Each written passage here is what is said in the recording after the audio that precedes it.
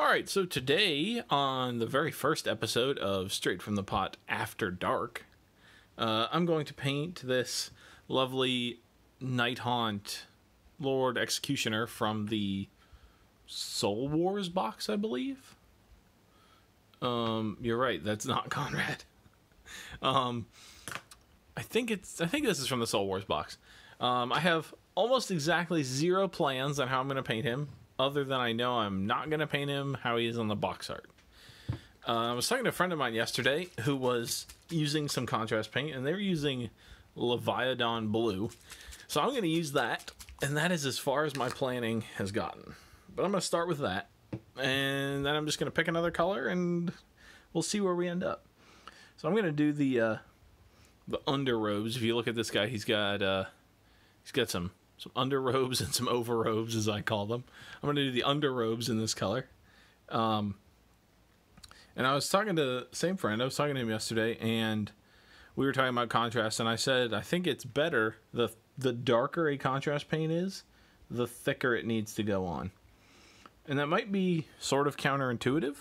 You'd think that maybe a thinner one, or a less pigmented one, would need to go on thicker so that there was more pigment on the model. But I think the darker ones actually need to go on thicker, because if you put them on too thin, the difference in how dark they get and how light the lighter areas are is very different.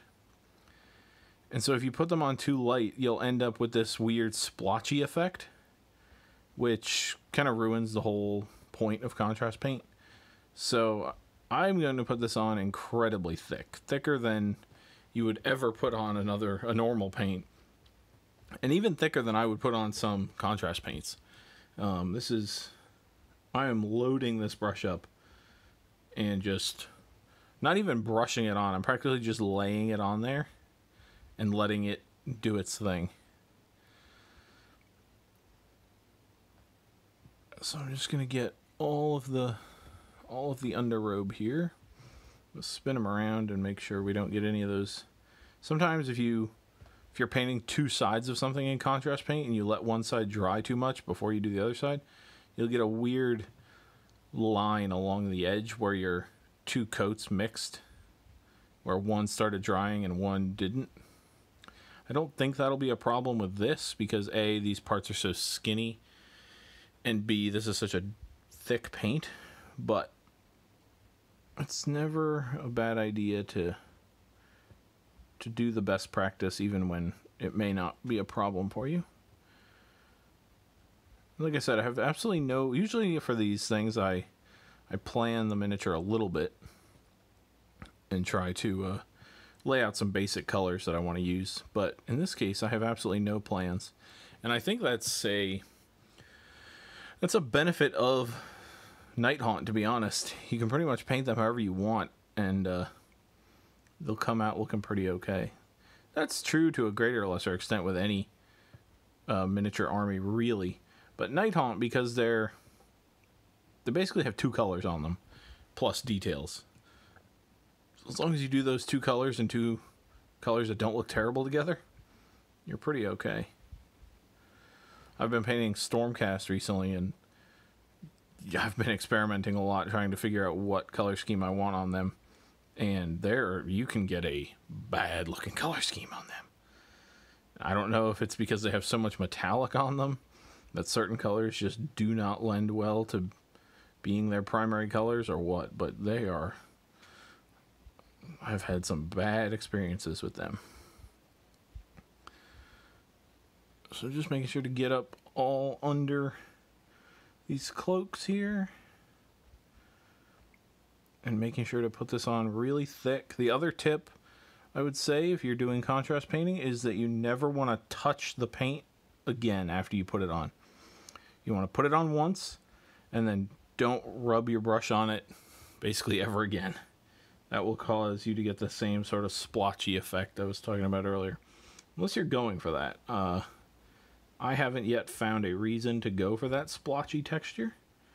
But if for some reason you are, then more power to you.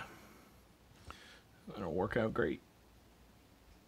But oftentimes, if you're using like just layer paint, you'll put it on and then you'll kind of push it around with your brush and maybe blend it into the color underneath it, and you know, all sorts of stuff like that. But with contrast paint, you want to get it on the miniature and never touch it again. All right, so that's that done. I think I'm going to move on to the spirit things coming out of him and the smoke coming out of his axe now. Because the next color I want to do is this, but this is way too wet still. You try to butt up contrast paint like that and bad things are going to happen. Blending that you don't want. So for that, I think I'm going to go to the tried and true ghost color of the contrast paint, which is Aethermatic Blue. Woke up late, panicked about missing the stream, realized it moved to 8, then almost forgot while playing Total War. 10 out of 10. At least you almost forgot about the stream doing something fun. Like, almost forgot about the stream because I was shaving my grandma's legs or something. That would suck. But, you know, playing Total War, that's not bad. Alright, so I'm going to do these ghosty boys up here, coming out of him in this Aethermatic Blue. And again, I'm going to put it on pretty thick. This guy is only attached to the base with the smoke, and only attached to the smoke with his axe here, and then only attached to his axe with his thin wrists. So he will bounce around when you're trying to paint him. But you can just hold on to him, and it shouldn't be too big of a problem. Especially with this guy. He's convenient in one way because all his details are sort of splayed out. They're not all right up against each other. So you can be pretty not careful with your brush and not have to worry about ruining your other paints. Or ruining your other colors, rather. So just going to cover all the ghosts. And while I am going to do the smoke coming off the axe in this same color, I am not going to do that immediately. I'm going to try something that I think is going to work, but I haven't actually tried before. And that is that I'm going to paint the silver of the axe on, and then while it's still wet, I'm going to get this blue back, and I'm going to just paint it on like in this direction to hopefully, we're going to see, blend the silver of the axe into the contrast paint as if it's sort of materializing out of the smoke or being formed by Nagash's energy or whatever. So that's the plan. Whether it actually comes out like that, we're going to find out. But I'm hopeful. So far, contrast paint has been very good to me, and usually when I come up with an idea for contrast paint, it does pan out. But we're going to see. So this is the only part that you really need to be careful in this miniature, is getting the smoke that's up around his cloak. Still haven't figured out what color we're going to do the upper cloak yet. If anybody who's watching has a suggestion, feel free to suggest it. I'm open to any color that is not leather or brown color, because there's going to be a lot of brown on the noose and his leather straps, but otherwise, and not blue, because we already have 2 blues on him. But if you think there's a color that will either look good, or you just want the upper robes to be painted in, please let me know, and I'll give it some thought. It of course has to be a contrast paint, because that's what I'm using today. But if there's a color in contrast, you're like, hey, you should paint it this color, I'm happy to have it. Otherwise, if I don't get any suggestions, I'll just stare at my pile of contrast paint until one jumps out at me. So there's the smoke, or the ghosts up here, almost done. I'm going to come back to that in a bit, but already those are looking like some nice ghosts. So then, like I said, I'm going to use some Grey Knight Steel, and I'm going to paint the axe, and I'm going to paint this on a little thicker than I normally would with layer paint, just so that it's definitely still wet when we go back with the Aethermatic Blue and try to blend it in. And I'm actually going to open the Aethermatic Blue and leave it open so that I can go straight into it when I need it. So first I'm going to paint this part up here. Blood Angels red. Yeah, red would be an interesting combo, actually. With the dark blue. It's not a bad idea. I think we will do Blood Angels red. Cool. And if it looks terrible, we can all blame Michael. Confirmed. But no, actually, Blood Angels red is a... sounds like it's going to be a good choice. It'll go with the dark blue well. It'll go with the light blue. It'll stand out, or the leather will still stand out against it. Yeah, that'll be good. Ooh, try a lighter purple to blend with the Leviathan like Magos. See, that would have been a good idea, but Blood Angels red came in first. So we're going to have to go with Blood Angels red. Next Nighthaunt I paint, light purple. You got it, man. I did actually paint a light purple Nighthaunt the other day. Just as a joke, basically. Just to see... Do I have him? Yeah, I do. Just to see what these colors would look like together. I painted this guy the other day. And I think this green could actually work on a Nighthaunt. But that green and that purple... Oof, I don't think so. Alright, so I'm just going to quickly paint some more of this silver onto this axe. And then we're going to move to the blend. At least what we hope is a blend. So real quick, I'm going to rinse my brush off. And I'm going to go straight back into the Aethermatic Blue. Or whatever the bright green contrast paint is. Wow. Yeah, like I just showed. Alright, so I'm just going to pull this down from the silver. And see if it works. If not, well, you know, it happens. So I'm just going to keep pulling down like this. At this point, it's almost all blue.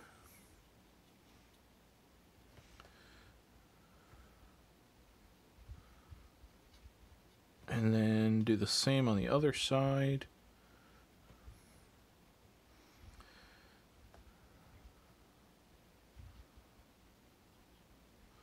Just like that.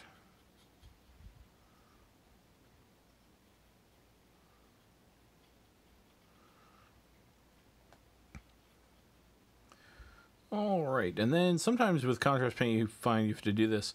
So there's an indent, or a hole that goes all the way through right there.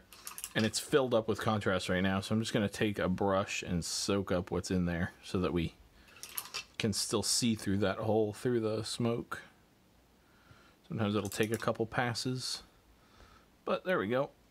That's all good. And we sort of got a blend. It's not, you know, it's not an A-grade blend by any stretch of the imagination, but it doesn't look any worse than if we had just done silver and the contrast paint, so I'm happy with that. We'll leave it like that. And then we will go on to...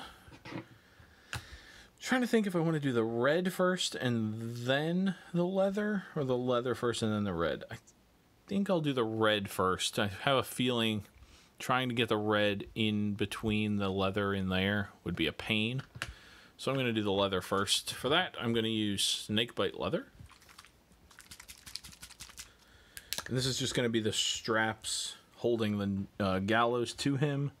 And I think that's it on him. Yeah, there's no leather wrapping on his weapon or anything. He's obviously not wearing boots. So yeah, it'll just be this leather wrapping holding the gallows onto him. So being careful still, but I don't have to be super careful because all the areas around this are not painted yet. And the Blood Angels red, as well as the darker brown that we're going to use for the wood, will all cover this up. But I still want to be careful just out of principle. It's good to stay disciplined and stay in between the lines when at all possible. So I'm just going to get the back now. He is really bouncy. Where can I hold him? There, right there. As he gets more and more paint on him, it gets trickier and trickier to find where you can actually hold on to the model. Where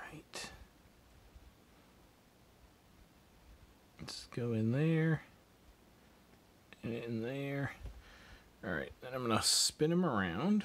Actually, before I continue that, I just noticed there's a bubble right here of too much contrast paint. So I'm just going to, with a clean brush, just wipe down towards the bottom there, pulling some of that paint off. Sometimes that'll happen on spindly parts like this. Too much contrast paint will run down and you'll get a little bubble. It's not a big deal, especially with a dark color like this. There's no tide marks to see or anything, so not a problem. So I'm just going to finish this leather up.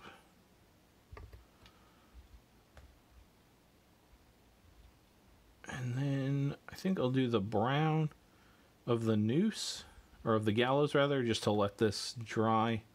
And then we'll come back and do the red. Alrighty, so there's that. I think I got all of it. So then we'll do the dark brown of the noose, the gallows rather. I keep saying noose and I mean gallows. I'm going to use Skeleton Horde or Agros Dunes, basically whichever one I found first. Skeleton Horde it is. They're both pretty light. Wait, what am I doing? Okay, well, my brain just completely took me for a spin there. This is a color I'm going to use on the rope, not on the actual gallows, but since I grabbed it, we'll do that real quick. So they're both, like I was saying, Agros Dunes and Skeleton Horde are both light, sort of ropey colors. So whichever one I happen to find first, I just use that one. Not a big deal. So just make sure to get the other side, obviously. And then just make sure the bottom of the rope is covered and the inside of the noose is covered. Yep. So that's good. Oh. It's just a little too light. God, bouncy figure. Alright, he's good. Alright, so then, for the actual gallows part of this, I'm going to use, again, whatever I find first, either Cygor Brown or Wildwood. And Cygor Brown it is. Although now that I think about it, I think I'd rather have Wildwood. Wildwood is just a tiny bit lighter. And I think that'll work better in this case. Of course, here it is. Wildwood. So we're going to use that on the wood of the gallows. And actually, I'm going to do it on the handle of his weapon also. So I'm going to steady him right here. And then I'm just going to get all the wood.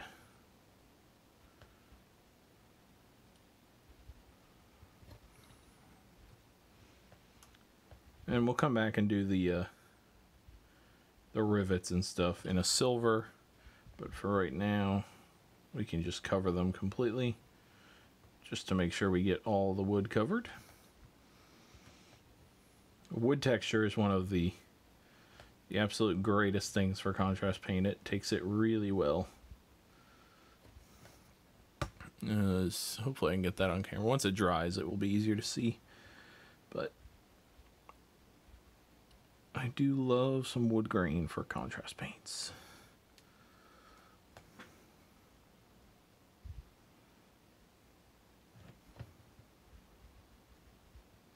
So there's a metal ring there holding the noose on, but we'll come back and get that later.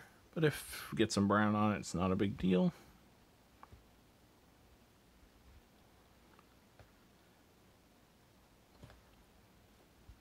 Just make sure all the wood is covered.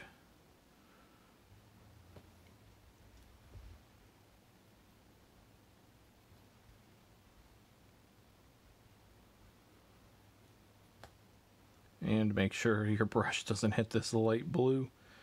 You might be able to get the brown off the light blue if you immediately flood the area and really scrub it. But I would not be surprised, I'll put it that way, to find that you would not be able to get the dark brown out of the light blue. So I'm just going to be very careful and not have my brush wander. Just going to make sure all the way back in there is brown. And then the back of the noose here, or back of the gallows. My brain can just not keep the word gallows and the word noose separate. My brain, apparently they're synonyms. Okay. And just a little bit right there. And then I think we're good. Yep. There's a little bit of leather I need to touch up real quick. Oh, now I need to get the top of the gallows. Okay. Let's go back in real quick. Still on the wildwood. And just paint the top of the gallows. Alright. Oh, and I said I was going to do the handle of his weapon in this color too, so I will.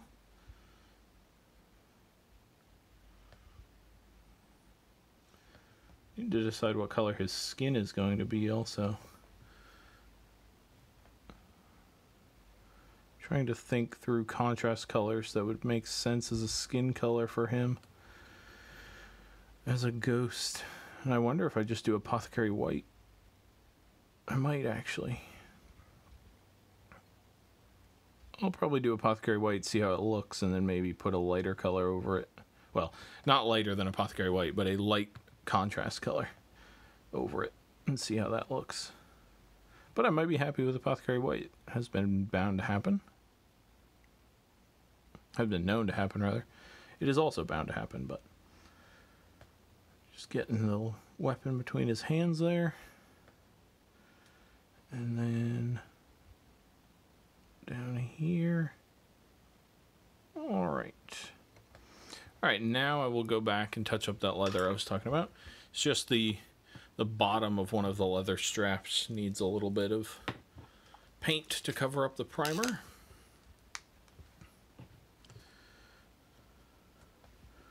Just right down here. There we go. That'll do. Alrighty. Oh, and just down here also. Alright. So then I will go to the Blood Angel's Red, and we'll do his upper robes with that. So, Blood Angel Red, where are you? Blood Angel's Red. There we go. I'm going to give this a good shake. I haven't used it in a couple days. Okay. And I'm going to do the part around the leather last, since I just touched that up. So I'll do his face first.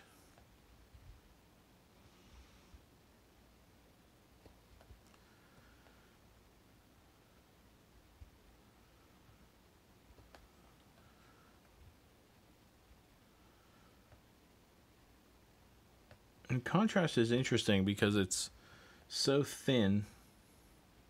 It's very easy to, if you change your mind about a color, to go back and... Oh, got a white dot on his arm. Let me get that off real quick. Good. Alright, so like I was saying, you can always go back and change your mind about contrast as long as you're getting darker. If you don't like a color, you can just very easily paint over it. I don't foresee that happening in this case, but just since we kind of randomly decided on the red, if after we painted it, we decided, the red doesn't look that good, let's change it. Changing it would be a trivial task since it's so thin. As long as you were going to a darker color. You could also repaint it with the primer, the brush on version, and then recontrast. Both would be acceptable. But in this case, we will not have to do that. This red did end up looking quite good with this blue.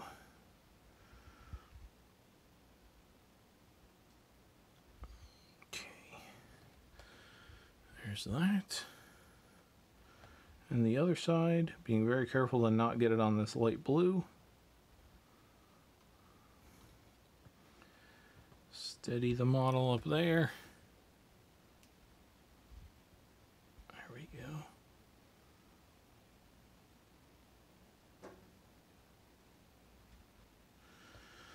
All right.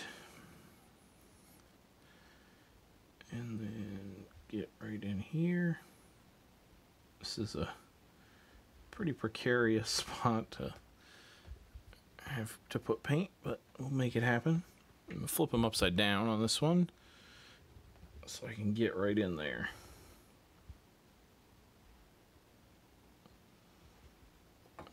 flip them the other way and do the same thing. All right. And we'll just go in from the top.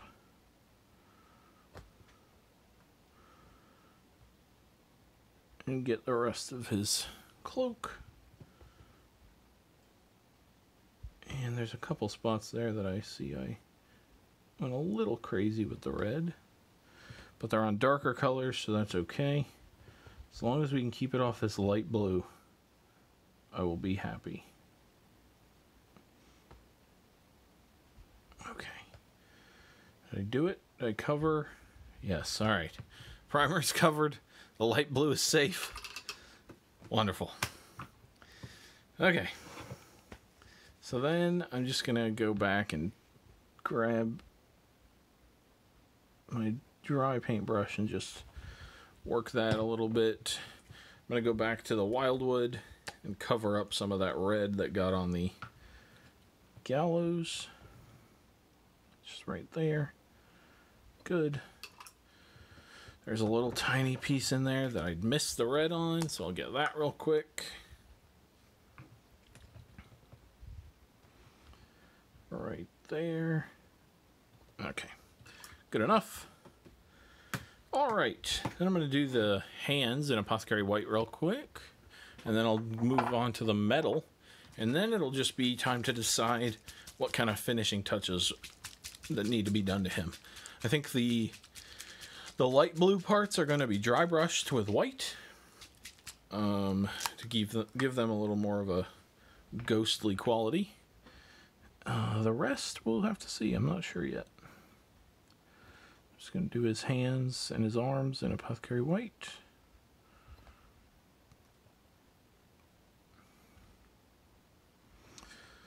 Too much Apothecary White there. Soak it back up.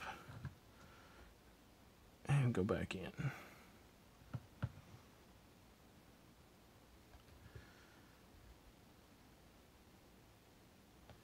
Alrighty.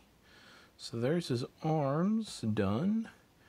Doesn't change that much, but at least they have a color on them. That is what's important.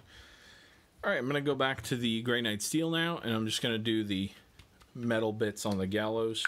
Just some rivets, or some screws, some bolts, whatever. And this ring up here holding the noose on. Just going to paint that real quick.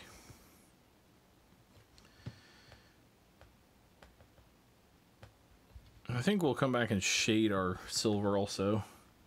But I'm going to do the dry brushing on the light blue first, because I think that'll significantly progress our model towards being done. So then I'm just going to get these screw heads or nail heads, whatever they are, up here.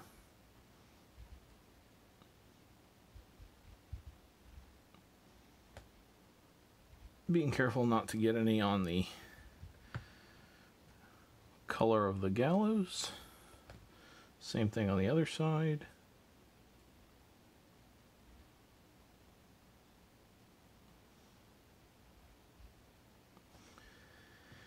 And then he also has a little like wrist thing there that he was chained to something with. I'll do that after that Apothecary White dries. I'm just going to go back to the Blood Angels Red now and get the underside of this cloak that I missed. Just right in there. That's better. So now you actually see red when you look in there instead of primer. Alrighty, then I think I'm going to move on to the dry brushing. For that, I'm going to use my go-to white color, which is Reaper's Vampiric Highlight. And I'm going to use... For this, I think I'm going to use this makeup brush. It's sort of a longer one as opposed to round. And that will help me get the dry brushing to go down correctly. So I'm just gonna put a little bit of this on a piece of card, and then get some on the makeup brush, load up the bristles, and then tap most of it off. But making sure that there is paint on all the bristles. So I'm not sure if you can actually see that, but there's just a hint of white in most of the bristles there. So then we're going to go in and we're just going to do this to the ghosts. And hopefully, after enough passes, you'll be able to see the difference. And hopefully also I will not break one of these ghosts off. I painted this model once before on a commission, and I think I must have broke these ghosts off 4 times during the process. It was bad. So there then, if you look at the difference between these ghosts that I just dry brushed and these ghosts, they look much more ghostly. These still look a little monochromatic. So I'm just going to do the same thing to them.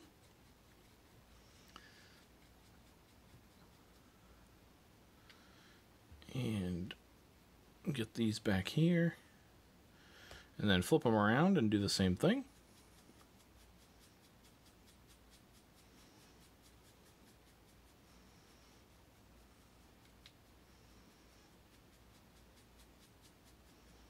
Just like that. Then I'm going to get a little bit more paint on the brush. And then I'm going to do the smoke coming off his axe.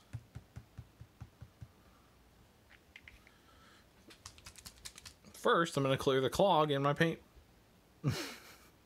bottle. There we go. So load up the bristles again.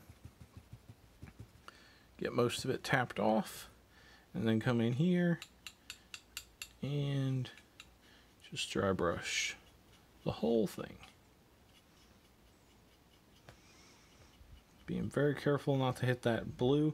I think that blue might look good with a white dry brush, but I just don't exactly know. It might be too dark of a color to look good. So for now, I'm going to leave it and not do it. I say that. I might just do it. I'm going to risk it. Taking this white, same white, and I'm just going to lightly dry brush this dark blue. Here we go. If it doesn't look good, well, I screwed it up.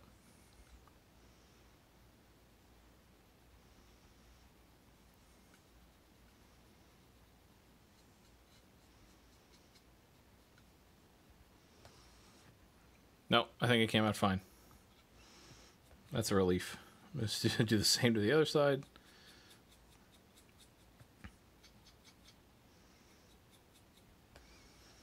I might actually do the same to the red, just to bring it all into uniform here. Not a super big one on the red, just a little bit. And actually, I might just leave it like that, just so there's a little bit of highlight on his face. But I am going to go back in and put some of this red, the Blood Angels red, back into the eye sockets, just so those are quite dark, standing out against his robes.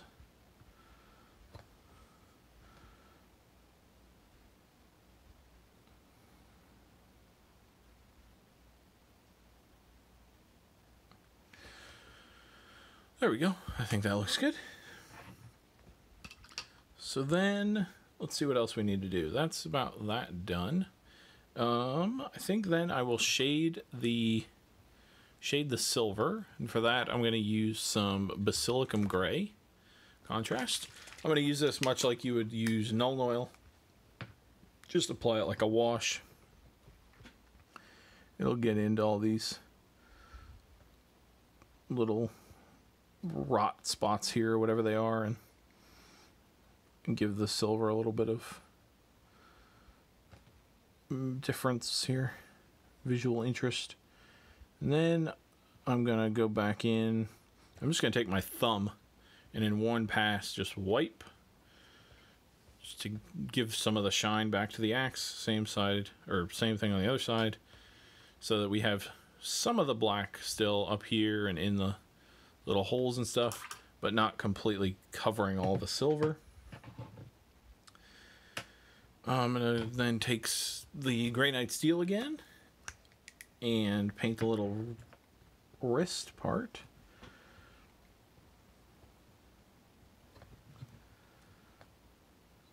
like this. And then depending on what time it is, I'm going to do a base for this guy that hopefully will look pretty cool.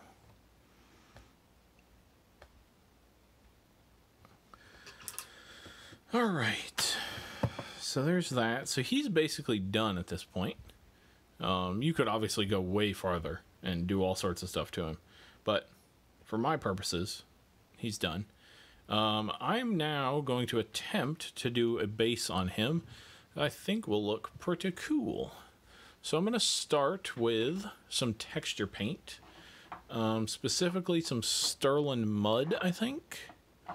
Not sure if I have any handy. Let me just get up real quick and grab some. I'm also going to grab a water effect.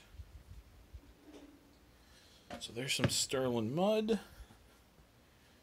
And here's some water effect. And got that. And then I'm going to grab my tufts. I have a new storage system for tufts that I think I've pioneered, but I don't know for sure. I got a like a 6x6 photo album, and I just keep the tufts inside the pages of these, and it works great. So I'm gonna grab these swamp-looking tufts out of here. Stick that over there. All right, so we're gonna start, like I said, with some Sterling Mud. And we're going to cover the entire base with this, but we are going to leave some parts thick and some parts thin.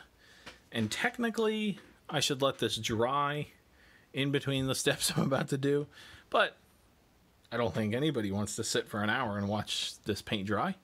So we're just gonna do it while it's wet and see what happens. If it comes out terribly, well, then it comes out terribly. So I'm just gonna, and this is non-crackle paint. If you're curious, Sterling Mud is just the texture paint. So I'm just gonna cover this completely.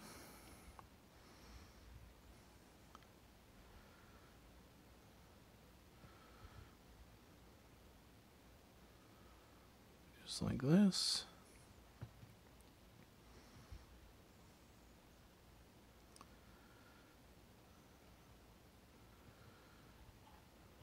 A little bit more back here, and I'm just using the Citadel scooper tool for this, but you could use a brush. Just make sure you wash your brush out after using the texture paint. The little granules can ruin the brush if you leave them in there too long. Then I'm just going to kind of push this texture paint around a little bit just to make a couple indentations, that sort of thing. And then I'm going to quickly hit this with the hairdryer, just so the top layer of this is dry. Don't need the whole thing to be dry, just a little bit dry.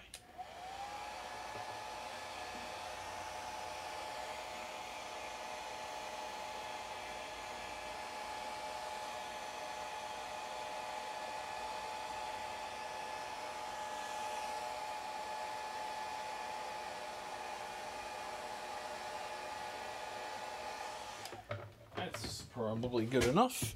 As you can see, it's still not dry by any means, but there is a thin crust on top. That's what we're looking for.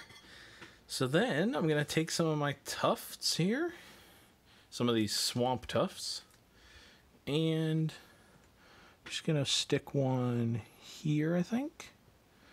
That works. And then just one more because they're quite large. I think this one. And I'm going to stick that right over here. Alright, good. Then I'm going to take some Plague Bearer Flesh contrast paint. Plague Bearer Flesh. And I'm going to get a bunch of it on my brush and just drop some of it on this texture paint. It's going to mix around because the texture paint's not dry completely. It's going to do some funky things, I'm sure, but that's okay. We're just trying to mimic potentially what swamp water would look like quickly and easily. So I'm just going to put this around in a couple places. It'll mix with the brown, like I said, it's not a big deal. If you're super concerned about the paints mixing, then don't do this, but I'm not super concerned about it. Alright, so there's that done.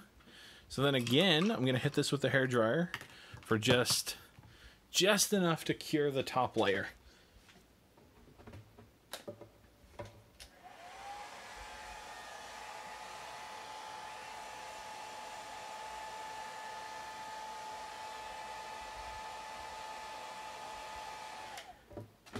Okay, so now that's done. So then I'm going to get one of these things from Green Stuff World, which are little silicone half cylinders here. And they're just to hold your miniature while you pour some resin in it. So I'm just going to set his base. He's on a 40mm base. So I just set him in there. And then I'm going to take my UV resin, give it a little bit of a shake. I don't know if you have to shake it, but I'm in the habit of shaking everything that I put on a miniature, so. And then I'm just going to, let's zoom in so you all can see this. All right. So then I'm just going to put this straight in here, but I'm going to make sure that the resin level does not go above, doesn't go above this, but also doesn't go above the grass, because I want some of the grass sticking out. So I'm just going to squeeze this in here like this, making sure to get all the way around.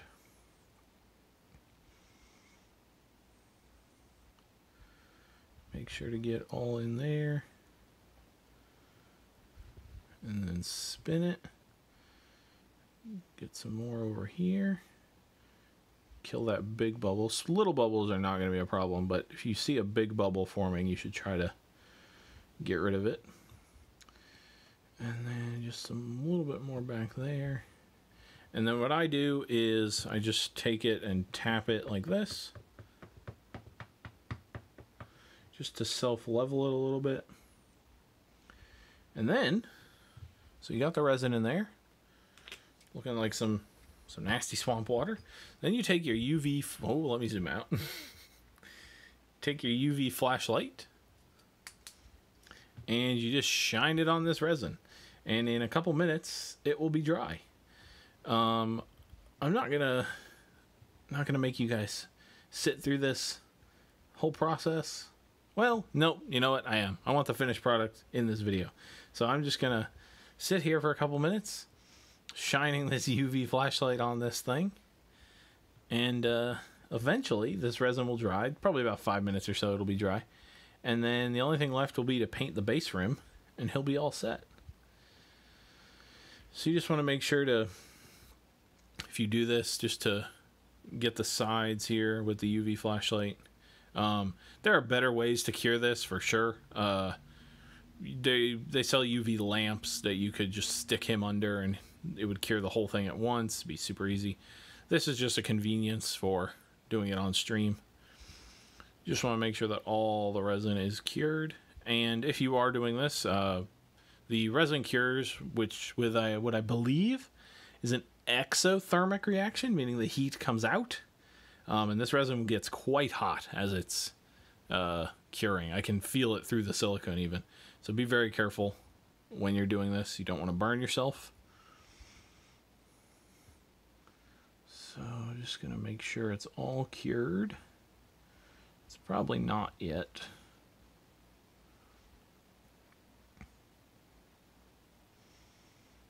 Let's get the flashlight all the way around.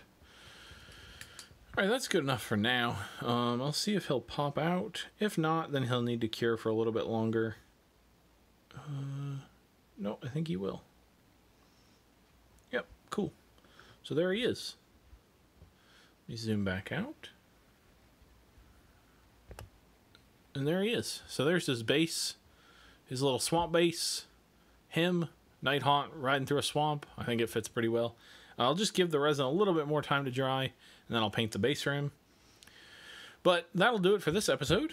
I'll be back on Wednesday, but on Wednesday I'll be on the main Galactic channel.